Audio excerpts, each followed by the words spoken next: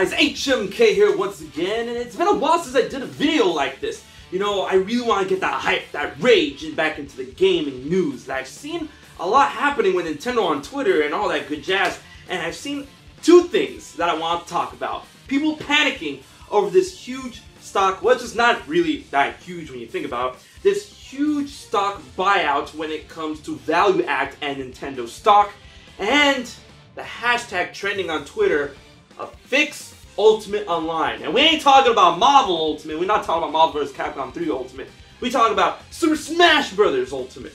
And ooh, I've got a lot to say about that one. But let's get right into the noise when it comes to Nintendo and Value Act and them buying Nintendo stock. Now, a lot of people's been panicking on all types of social media, on YouTube, Twitter, Facebook, Twitch, all that good jazz. And people's been coming to me saying, hey, did you hear about these guys buying Nintendo stock? Is Nintendo going to change? Is it going to transform?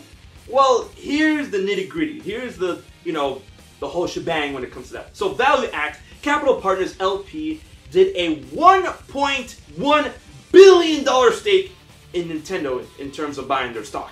Now, yeah, that sounds like a lot of money. 1.1 billion, man. The things I do for the things I could do with $1.1 billion. So we ain't gonna talk about the things I'm willing to do for $1.1 billion. Because this quarantine has made us, myself included, do some wild things. But that's besides the point.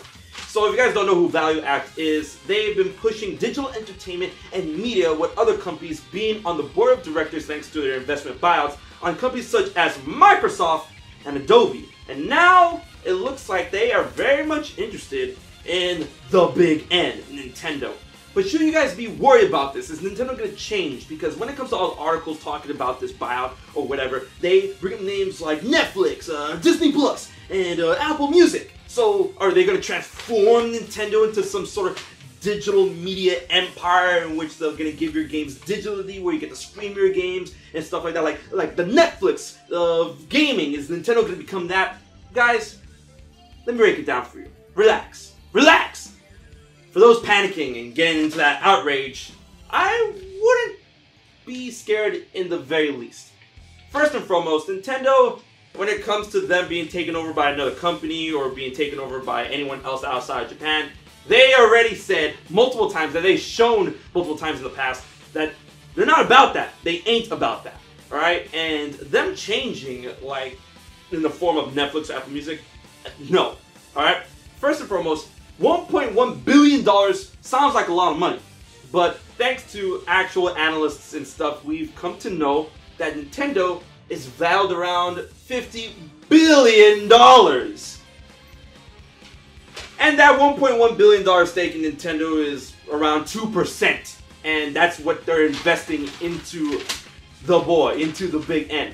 And investors do that a lot. They throw a lot of money into a company in order to, earn it back, or perhaps, get on the board of directors and tell them, hey, listen, I'm putting money in you, so I know what's best because I want to see a big return. However, with the case of Value Act, they are not going to be on the board when it comes to Nintendo. They've been on the board when it comes to Microsoft and Adobe, but they're not going to be on the board for Nintendo. What they plan to do is offer experience and valuable guidance when it comes to Nintendo's moves on the digital entertainment and media front. And when we say digital entertainment, the most biggest thing when it comes to our problem with Nintendo is they're online. And that's what we're going to talk about Fix Smash Ultimate Online in a bit in this video. But they want to go ahead and give Nintendo like a push in the right direction. They want to suggest, they want to offer, they want to, hey, listen, we want to let you know that this is the best practice from what we've seen with other companies that we've invested in when it comes to online and their digital entertainment prowess or whatever. And we all know that Nintendo is always late to the party when it comes to digital and online expertise. And if this is what they're going to do when it comes to pushing their online, how online was going to be better, and their media outlets, them germinating, because if you guys didn't know, Nintendo is, trying to go and dip their feet into all other aspects of entertainment. We already seen it with mobile games, Dr. Mario, Mario Kart Tour, but we have a Super Mario movie coming out relatively soon that's going to be directed, like not directed, but it's going to be made by Illumination Studios. Look, listen, as much as you don't like Minions, as much as you don't like Despicable Me, they're a pretty good studio in terms of animation. So I mean, like, seeing a Super Mario movie animated by those guys, it definitely seems right up their alley. So I ain't worried about that. And of course, Super Nintendo Land, a theme park. Come on! So with all these ventures, it seems that Value Act really wants to get a piece of the pie before all these drop, and to let Nintendo know, hey listen, this is how we're gonna, this is how you can maximize the profits by going into these ventures that, we hate to say you don't have a lot of experience in. But guess what? We do. But they're taking a route in which they're not forcing themselves upon Nintendo because, of course, once again, they're not on the board and they just want to offer guidance from their experience, which all spells good things for me. So when it comes to massive changes to Nintendo and massive digital entertainment transformation with Nintendo, I would not be, guys, relax. And I've seen that Nintendo stock, we all know Nintendo stock went up 4 points not too long ago. And also, the fact that the Switch continues to be a massive success, situation or not, of course investors are going to show up and run up and say, hey listen, here's our money. Go do you. Make more money so we can make more money. You got to put in money to get back the money. Don't worry, this ain't no hostile takeover. This ain't no super change. Once again, only 2% of the Nintendo company. So when it comes to that, I understand people can get panicky and they could, oh, I don't want Nintendo to change when it comes to the core titles, how they're handling the company. I don't want to have a Google Stadia of Nintendo. I don't want that. I don't want this. I understand that. But there are parts of Nintendo that could improve. And the biggest part is their digital front. Online is bad. Speaking of online is bad, if you guys were living under a rock, social media, get on Twitter, get on Facebook. And when you get on Twitter, be sure to follow your boy HMK on Twitter because, all these news aspects, I like to retweet and give my piece when I don't make videos. But I want to make more videos on that. So, consider that. Fix Ultimate Online. I actually stabbed myself. Wow! Only on an HMK video can I only stab myself. So, mini story. I play a lot of League of Legends. I like using Rakan. My fiance likes using Zaya. If you know the lore, yeah, then there's these bracelets that she got me one. And you see those two sharp-ass motherfuckers? Like, I legit just stabbed myself. Wow! Okay, so now it gets personal. Now it gets personal. Fix Ultimate Online. I'm gonna be bleeding soon. So, Fix Ultimate Online, the rant. Why is Fix Ultimate Online trending? Because Ultimate Online, Super Smash Bros. Ultimate, as much as I love the series, as much as I love the game, the online for that game is dog shit. That game, the game's online is trash, and it sucks that that good of a game suffers that nasty ass online. And why was it trending? Because, of course, the situation with the world, everyone's in quarantine due to the pandemic. We can't go to local tournaments, so pros and casuals alike start making and entering online tournaments. More people are playing online Smash, and more people are realizing that the online Smash is actually bad. It's super bad. Not Jonah Hill super bad, but just super bad bad. It's bad. It's dog shit, it's trash, it's fucking trash, it's bad. And that's why the hashtag Fix Ultimate Online has been trending. Now what's so bad about Super Smash Bros. Online, if you're a casual or you don't play online or you play locally or whatever, what's so bad about it? So off the bat, it's not like, oh, is the online trash because people are toxic? No, there's gonna be toxic players in any type of online game, period. We're not talking about fixing online that aspect. And if people are toxic and you just trash them, you trash them, whatever.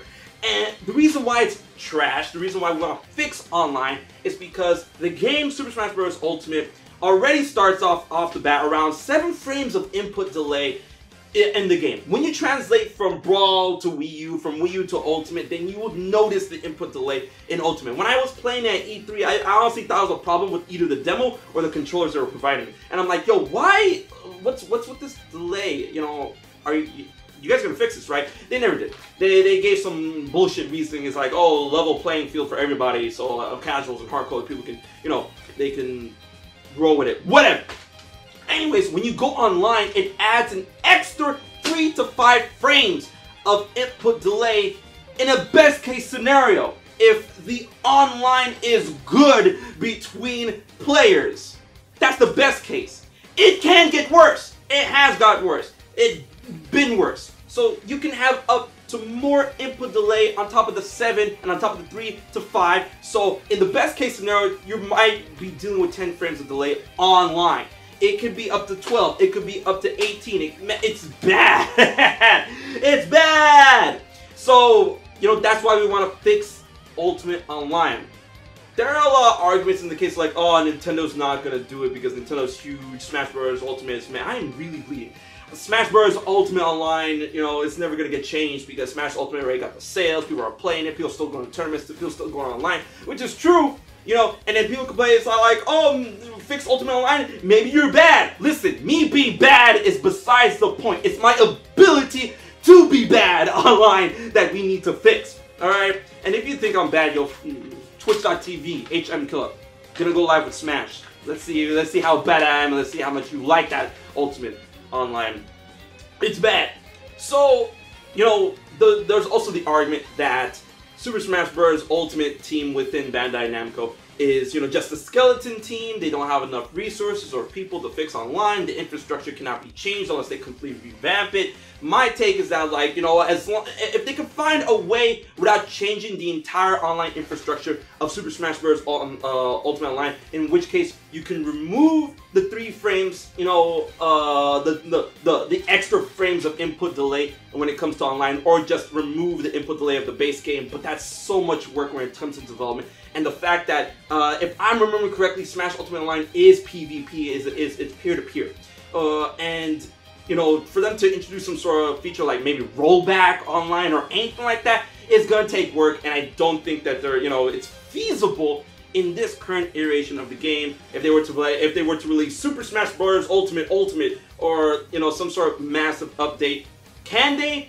Nintendo is a big company, as we were talking about, $50 billion. Nintendo is a big company. Can they do it? They probably could. Will they do it? Probably not. And that's the infuriating thing, because like many Nintendo gamers out there, Nintendo has us by the balls, and all we can do is, you know, hey, fix this, please. And they're like, yo, shut up. Like, our GSP is not that important. Why are you telling us to fix this online when you constantly complain about GSP and ranking? Like, it's not a real ranking system. Why do you think we put that in there? No. Mario Kart 8 Deluxe Online is way better than this.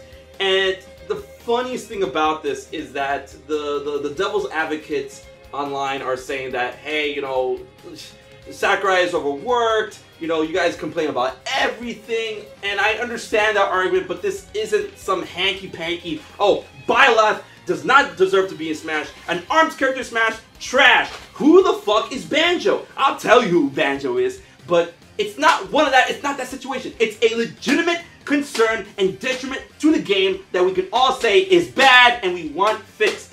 You're like, everyone stands on like, will they fix it? That's a different story. But we all can agree Ultimate Online is bad, and the fact that we pay for this is just woo. And then they're like, oh, but Nintendo Online is cheap.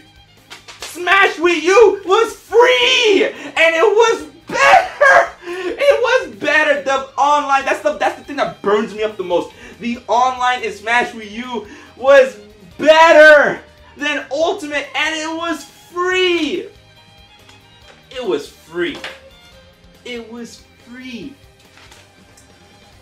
Hashtag fix Smash Ultimate Online, Nintendo, please. You guys aren't probably going to do it, but hey, if this reaches one of y'all's ears, that actually pretty be dope. But yeah, so when it comes to these two aspects of news, Value Act buying stakes in Nintendo, don't worry about it. Don't panic. Let me know what you think about that in the comment section below. And do you agree with fixing Smash Ultimate? Hashtag fix Ultimate Online, fix Online Ultimate, whatever. If you agree, let me know in the comment section below. And if you enjoyed this video, please be sure to share it up. The rage and the flames are back! I hope you guys enjoyed this video style. We got another one coming tomorrow. And also, don't forget to follow me on Twitter, Instagram. I mean, I hardly ever use it. Twitter, Facebook, and Twitch. I stream Smash. Let's see who's bad. Let's see who's bad. Let's see, I'm trash, you're trash, or is the online trash? Let's see who's trash. I'll see you online. Anyways, this has been your boy HMK. And as always, keep on keeping on. Keep that hype alive, and I will check you guys later.